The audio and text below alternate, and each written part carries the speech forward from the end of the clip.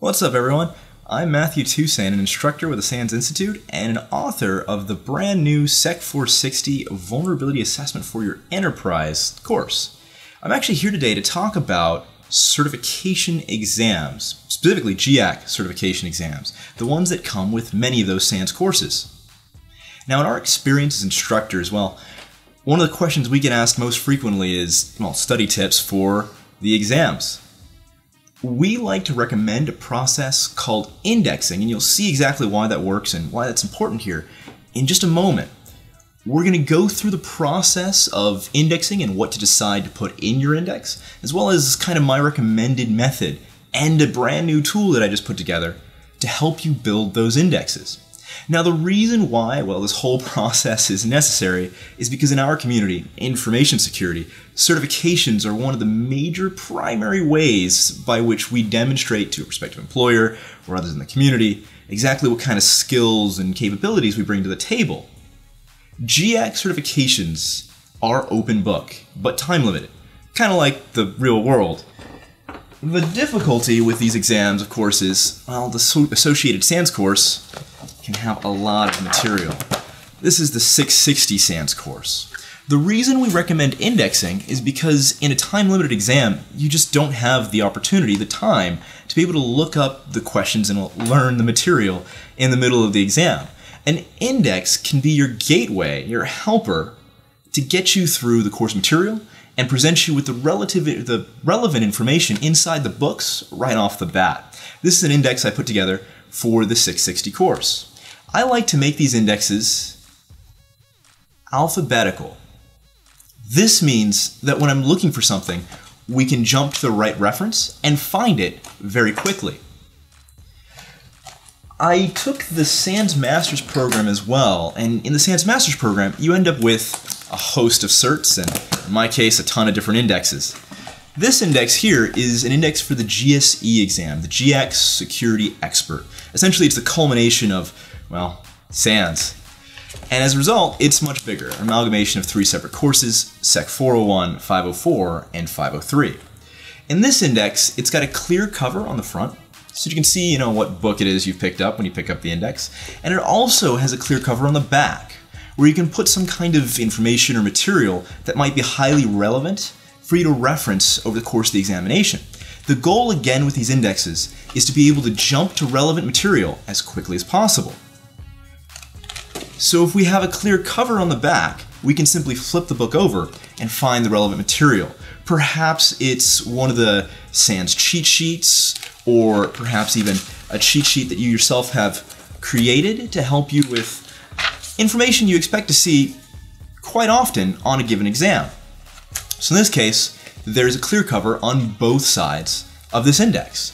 With other indexes, however, you might not have information that you really need to jump to regularly throughout the exam. In those cases, I tend to recommend a hardcover cheat sheet here, or cover on the back, because these tend to be a bit more robust, a little more rigid, and might keep the life expectancy of your index going a little bit longer, because these can be useful reference materials in the future if you ever need to dive back into your books to answer a question that comes up while you're on the line at work. Now, a tool that I built to help make these indexes, ones that look a little bit like this and give you the opportunity to jump to portions of the material as quickly as possible during the exam, is called Voltaire. Voltaire is a web application that can be found at https://voltaire.publickey.io.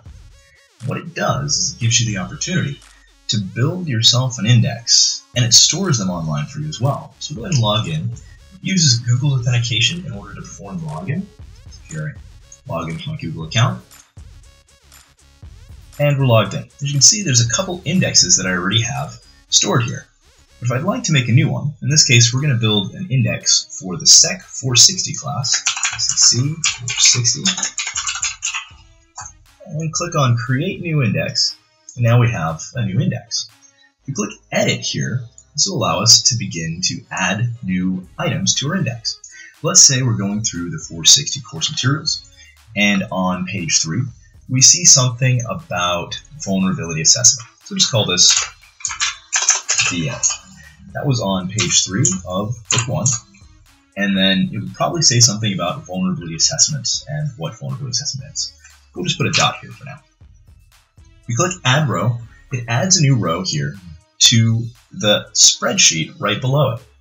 Now we can click into different items here in the spreadsheet if we wanted to edit them in the future. So let's say we're going through the course. While it's being taught, we're adding in a little of these titles and the page numbers.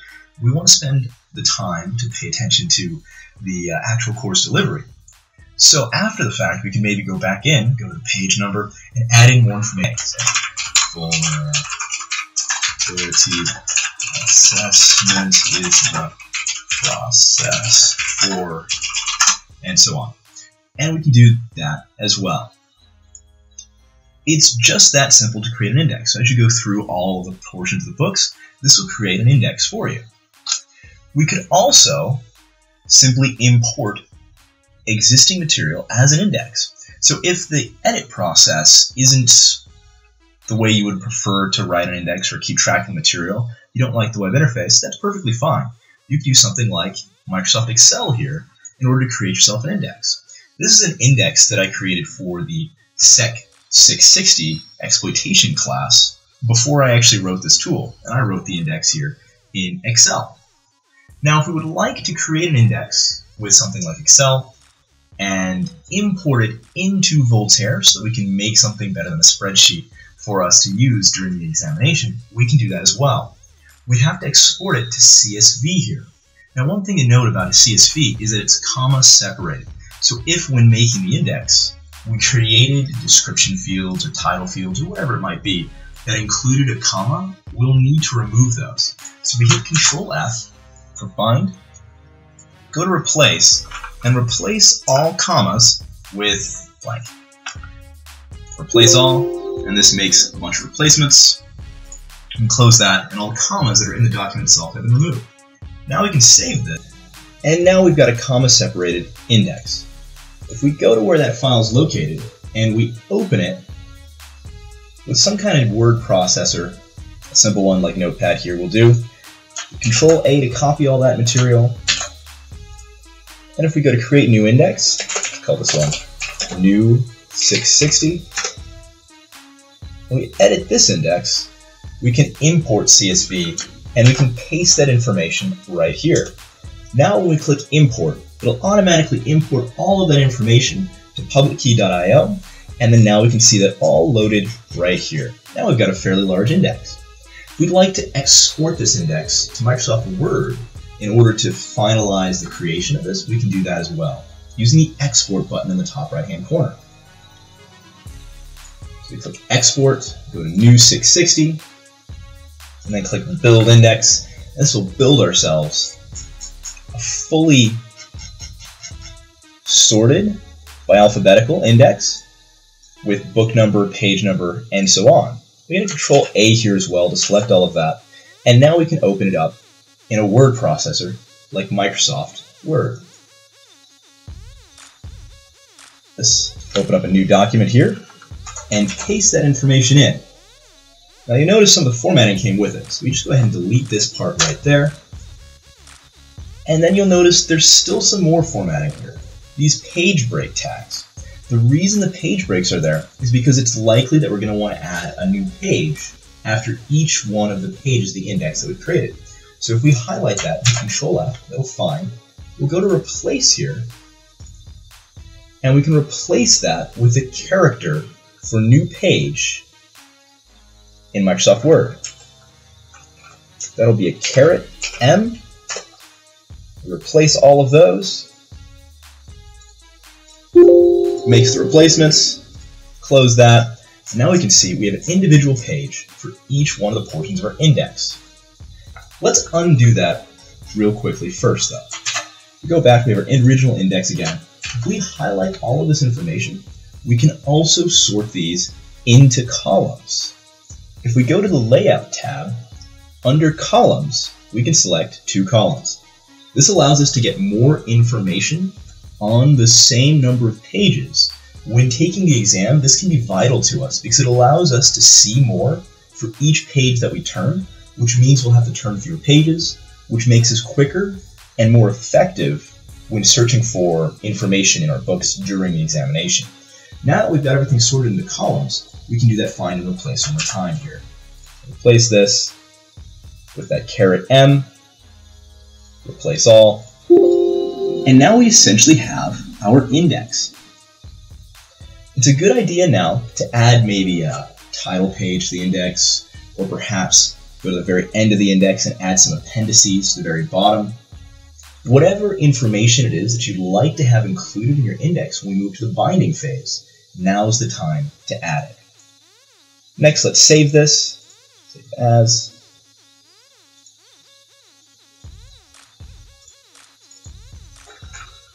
Call this sec 660. Index. Saved. And now we're ready to move on to the next step. The next step is binding. It's a good idea not to go into an exam with a bunch of loose leaf paper, because eventually all of our sorted alphabetically information is going to disappear, and we'll lose it over the course of a multi-hour exam. So it's a good idea to come up with some way to bind them. Paper clips also tend to come loose or tear paper, so I tend to recommend that you try to attempt to get it actually bound, some kind of spiral ring. Any office supply store most likely has the equipment there and available for you to be able to do this. From my experience, if you go to the office supply store and have them print all the paper for you, so it's their ink, it's their paper, and in the same office supply store, you have them bind your index and insert those alphabetical tabs, which they most likely sell as well. The whole process tends to cost about $15. And when the exam itself is $900 when bundled to the class, or $2,000 if you challenge it, that's a pretty darn good deal. Now that the index has been bound, it's off to the races. It's time to go take that test and earn those certs. Good luck. I'm planning to post a lot more videos here in the future, so let me know if you like this one, and if you'd like to be notified when I put out new videos, subscribe. As always, happy hacking.